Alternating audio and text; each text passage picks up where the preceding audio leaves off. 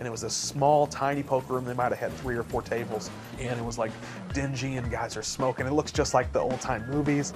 John Simmons still remembers the first time he walked into a casino. It was on a trip to Vegas for his 21st birthday. The guys at the table got their sunglasses on, and they're bluffing each other, and it's just filling me up with all this joy, and I'm like, I love this.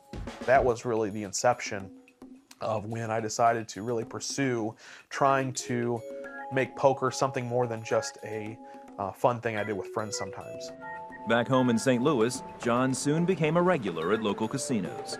There's no better feeling than putting a wad of money in your pocket, knowing that you didn't do anything really to earn it. There's a lot of joy and a lot of adrenaline that pokes up in your heart, and it draws you back because the feeling of chasing that moment is intense. Gambling also filled a deeper need. Gambling gave me a sense of purpose. It gave me a sense of identity. The fact that I would be a person who could be seen by others as like, oh, that guy's a multimillionaire, and all he does is play poker. He must be so good at it. Driven to become a respected poker player, John got a job at a casino as a card dealer. He made good money and was learning more about the game.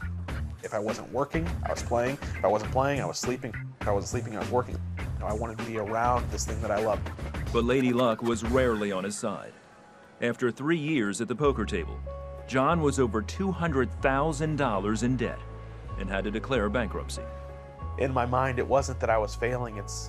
I just needed to keep going. I just needed to figure out how to fix it. If I could only win the next thing, none of these losses matter. He still had some debt after the bankruptcy, so John started working extra hours desperately trying to pay it off. But again, he dumped his money into gambling. I would spend my entire paycheck over the course of a weekend trying to chase my debts. But a lot of times I would leave $0 in my pocket. My mind would start to beat myself up. Why'd you do that? You owe this money. You should have just paid this guy. Now you're in it so much worse. And it was just such a terrible way to live. I couldn't stop though.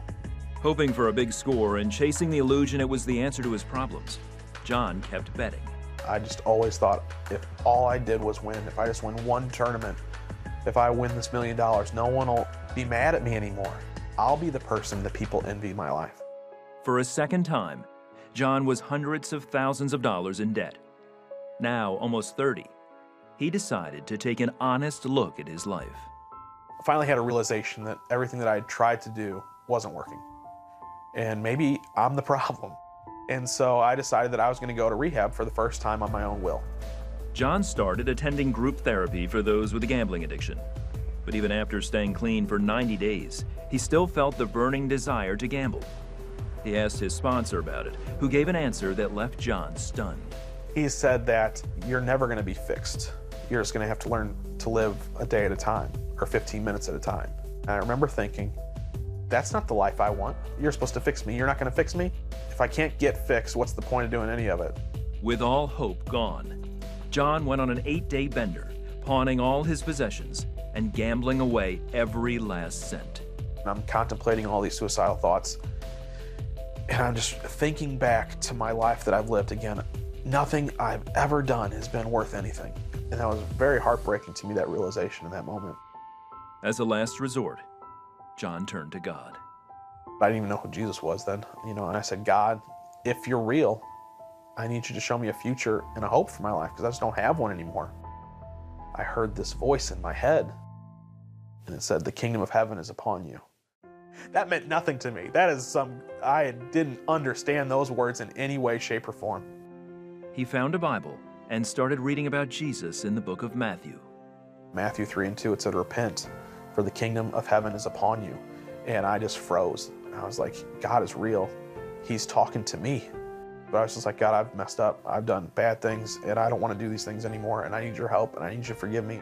In those moments, John committed his life to Jesus Christ. I remember the feeling of just the weight.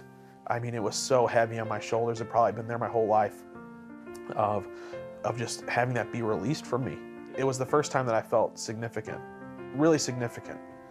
I felt like I was important. I hadn't felt important in a long time. And reading the words about Jesus, that he died for me, it made me feel so important. I was like, if this guy's willing to do this for me, I'm willing to live for him. In the coming months, John read his Bible and listened to sermons as often as he could. As he drew closer to God, his desire to gamble faded until God erased it, and eventually it wasn't something that I did. It was God just saying, okay, I'm gonna take this off. You know, you don't want it anymore. I see that you don't want it. Now it's gone. John was able to pay off his gambling debts within a couple of years. Today, he has a growing family, and he helps other people through his weekly radio program and podcasts. And John is quick to share that he knows he's a winner because he's loved by God. I remember getting called a loser to my face on several occasions, and having someone like Jesus in my life today, it's like truly being accepted by someone with all your warts and all your struggles and all your pain and all your bad mistakes, and being saying, you know what, I still died for you, I still love you, I still care for you, you are important and significant to me, because I never felt important. God can change everything.